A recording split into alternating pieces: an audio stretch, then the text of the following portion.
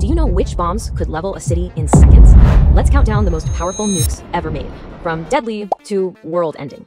Little Boy was the first, dropped on Hiroshima in 1945. Its blast radius, just 1.6 kilometers, but it killed over 70,000 instantly. Then came Fat Man, dropped on Nagasaki. Slightly more powerful, 2 kilometers of destruction. Modern weapons? Meet the W-88 warhead. It's small, fits on a missile, but deadly.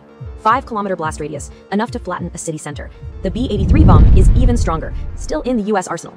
8 kilometers of devastation. That's 60 square kilometers erased in seconds. Then, Castle Bravo. The US tested it in 1954. 15 megatons of explosive power. 3-kilometer fireball, 30-kilometer destruction zone, and it spread radioactive fallout for miles. But wait for it. Here's Tsar Bomba, also known as Big Ivan, the largest bomb ever detonated, made by the Soviet Union. 50 megatons. The fireball was 4.5 kilometers wide. Everything within 35 kilometers, gone. It shattered windows 900 kilometers away. And the scariest part? That was only half power. Do you know what full power could have done? It wouldn't just destroy a city. It could erase history. Some bombs are built to win wars. This one was built to end them.